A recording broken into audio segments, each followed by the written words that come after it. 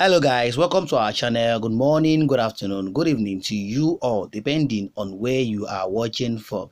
And I hope you're all doing well. Nigeria is at the point of no return, failed as a nation.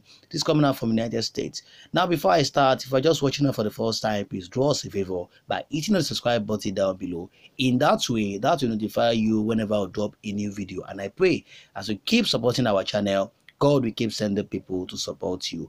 Amen. Now, this is of it.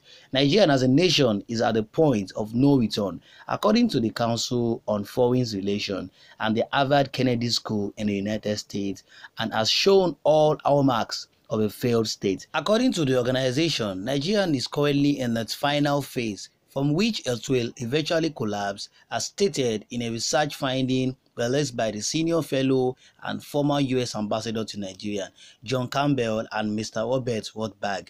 The organization stated that the view was founded on a body of political theory formed at the turn of the century and elaborated on case by case ever since, rather on emotion or a desire to use derogatory language to describe the situation.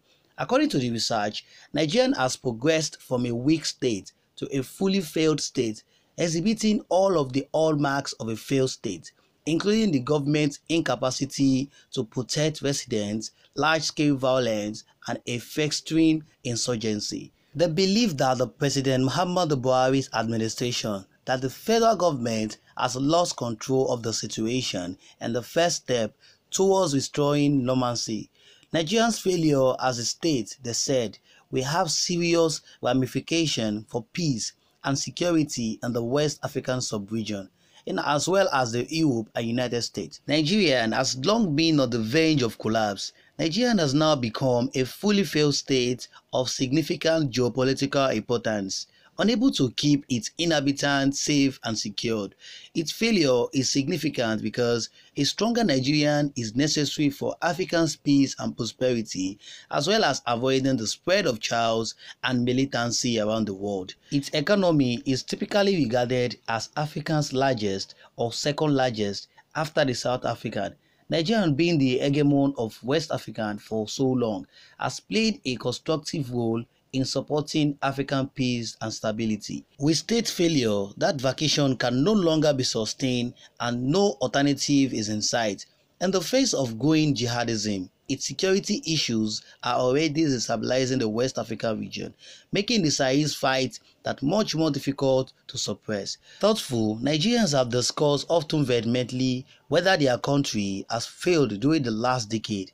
Their consensus is growing that it has, according to a story published on Foreign Policy on Thursday. Violent internal strife such as civil war or insurgency exist in all faith states.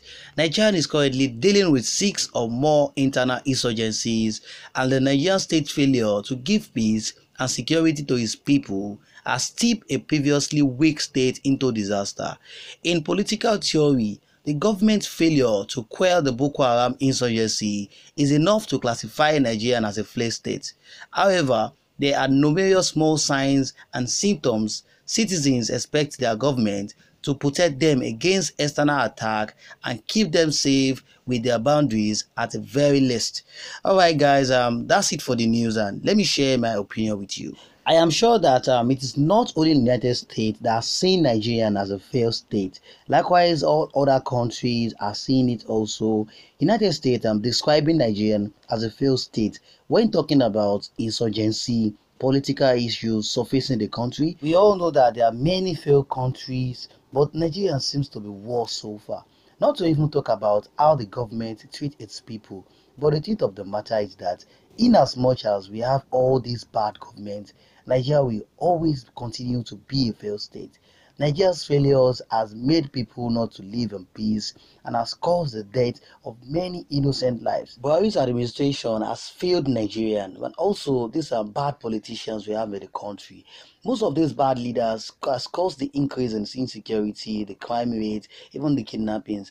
But some of these bad leaders, they even sponsor these terrorists to attack.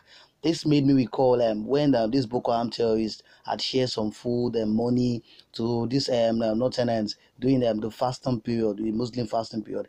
Imagine that kind of situation when the terrorists have the courage to move around in the state. Why would Nigeria be classified as a failed country?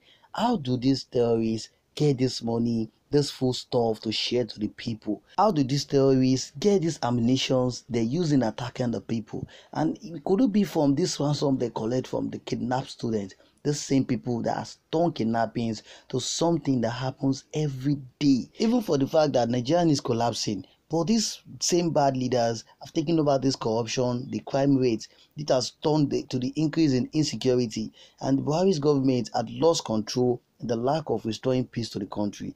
The government that can no longer keep the people safe and secure.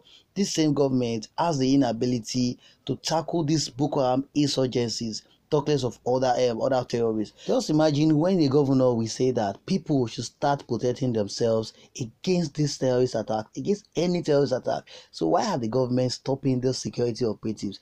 The security operatives, when we have the Eastern security, they're for protecting their people. These operatives that are sworn to protect these people in the southeast against any terrorist attack. So when we see that nobody is safe, even the politicians are not safe. Looking at how a politician was recently killed in Imo State by an unknown gunman, as the report has said, but still due to this insecurity we are facing in the country. Although the death of this politician was still fishy, or could it be that he was also among one of the bad politicians we have in the country? Looking at how he was killed mercilessly. This is how these bad leaders we have in the country will face the wrath of the Lord surely one day. Buhari's administration has failed to protect their trusted citizens. What a shame to his administration, who has promised to clean up corruption starting from his tenure back in 2015, and yet is still struggling against insecurity. That is why I keep saying that in a million times that Nigeria has led to a failed state due to the bad governance, the bad ruling leaders we have in the country. The failures of the government have destabilized the dedication of the people. Likewise, many Nigerians have lost their lives to these Boko Haram terrorists. As we know that we have the corruption in the government, we also have it in the military. These people are powerless to fight against these terrorists, but they can use these powers against the people they want to protect. These powers that are being used on the citizens, that have killed many Nigerian citizens. But the truth of the matter is that these bad leaders know that Nigeria has already collapsed. They also know that Nigeria is also a failed country. Alright guys, that's it for the news, and we want to thank you for your support on this channel. Is not taken for granted, and please don't forget to share your thoughts on the comment section below. After watching, please don't forget to subscribe, like and share. See you next time till I come your way. Bye bye.